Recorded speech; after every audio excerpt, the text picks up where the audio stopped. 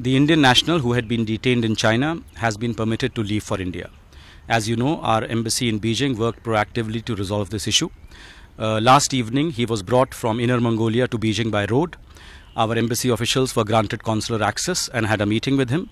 And in the early hours of this morning, he was permitted to depart from Beijing.